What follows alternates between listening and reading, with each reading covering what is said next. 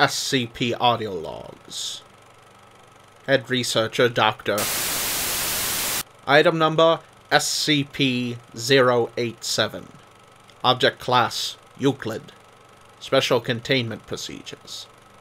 SCP-087 is located on the campus of...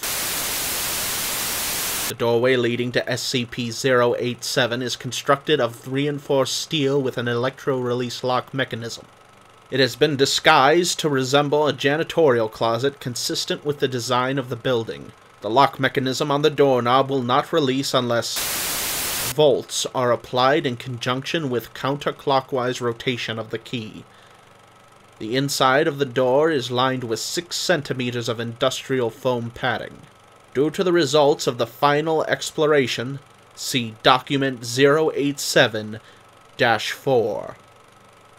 No personnel are permitted access to SCP-087. SCP-087 is an unlit platform staircase. Stairs descend on a 38-degree angle for 13 steps before reaching a semicircular platform of approximately 3 meters in diameter.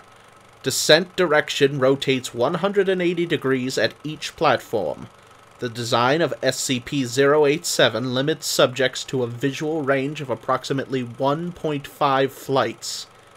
A light source is required for any subjects exploring SCP-087, as there is no lighting fixtures or windows present.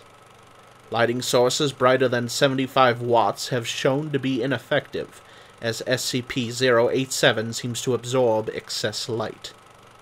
Subjects report and the audio recordings confirm the distressed vocalizations from what is to be a child between ages of and... The source of the distress calls is estimated to be located approximately 200 meters below the initial platform. However, any attempts to descend the staircase have failed to bring subjects closer to the source. The depth of descent calculated from Exploration 4, the longest exploration, is shown to be far beyond both the possible structure of both the building and geological surroundings. At this time, it is unknown if SCP-087 has an endpoint. SCP-087 has undergone 4 video-recorded explorations by Class D personnel.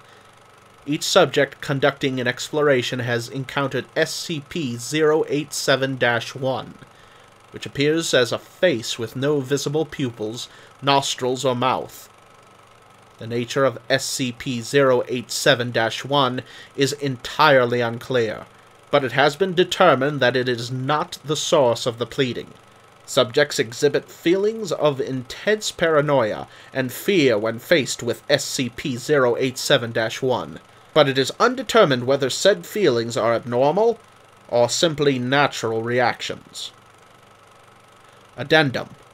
Over a period of 2 weeks following Exploration 4, several members of the staff and students from the campus reported knocking at a variable rate of 1 to 2 seconds per knock coming from the interior of SCP-087. The door leading to SCP-087 has been fitted with 6 centimeter thick industrial padding. All reports of knocking have ceased. Authorized personnel may refer to Document 087- for transcripts of Explorations 1 through 4. Secure. Contain. Protect.